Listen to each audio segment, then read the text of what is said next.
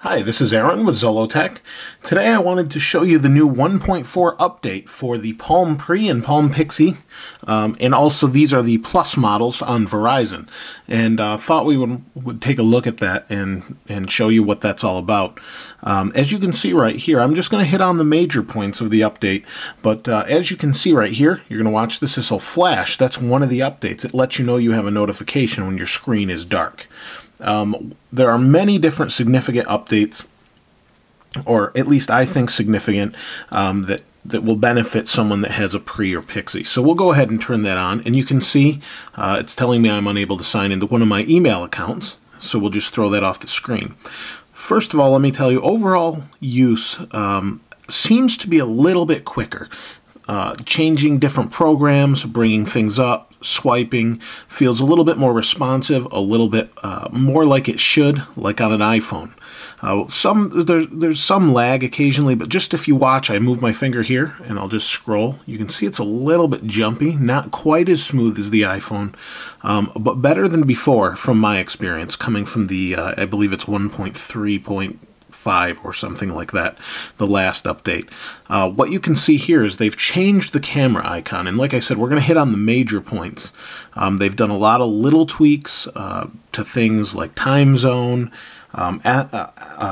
SMS, things like that, and I can hit on those a little bit, but for me, the major update on this, there's two. The camera is now a video camera. It's a much needed update to this. And to get to the video camera, you open the camera, and right here you have a button that's got a video camera. So instead of just taking a picture, hit that, and it says rotate before recording. We rotate, and then we tap to record. And now we're recording. That's all there is to it. Simple, like an iPhone. And you can see I'm recording that. When I want to stop it, I hit stop, and it brings this up. We've got our, just like an iPhone or the picture, we tap that. It'll open another window that will show us our video, and we'll go ahead and play it back for a second.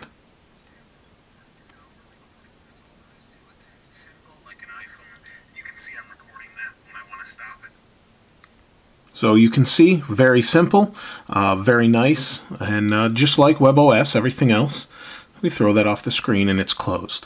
One of the other things just I noticed is here this used to say EV for EVDO. They've changed that to 3G. They've also made some other significant things. Dial from within a meeting event, allow custom alert sounds. There's different things with embedded phone numbers and email addresses within email.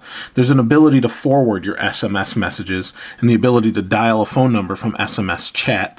Lots of different things. You can press and hold to get more options in SMS. There's an easier interface for the app launcher that they say. I'm not really sure specifically what they're talking about, but the big update for this is the support of Flash. It's not yet on the App Store. Supposedly it's going to be in beta. I looked at Adobe's site. It's not on here. When you go to a Flash website, it doesn't work yet.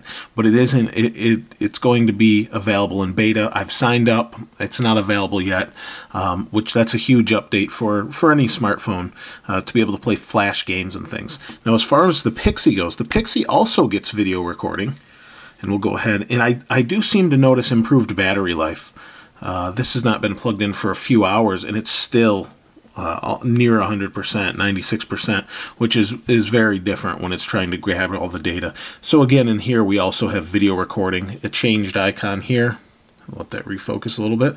Changed icon. And there we go. You can see it's a little bit choppier. The quality of this camera is not as good as the Pre's. This is a 2 megapixel. The Pre is a 3 megapixel, but it does a good job. The microphone seems to pick up fairly well. And again, it's the same deal. Hit the button, hit to record or switch to video mode. There we go, and we record. Same thing, works just as well, and you can actually send these off to different social services such as YouTube and Flickr and that sort of thing. They've integrated some of that a little bit better, and what they've done is videos move down to the bottom by itself, and that's where your videos go that you've recorded within the phone. So if you open this up, you've got a video roll. We go into the video, and again, we've got options down here. If we tap this, we can upload to YouTube, Facebook, share via email, or share via MMS. So they've included pretty much everything you'd get on an iPhone or Android. Obviously, there's more things you can do with different products. But overall, I think it's a pretty good update. Very good as far as battery life for me anyway, in my experience. Email seems a little bit quicker. But overall, you know, the video recording is huge and the flash support is huge. We'll have to wait for that to come out.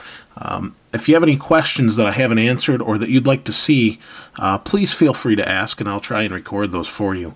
This is Aaron with Zollotech. We'll see you next time.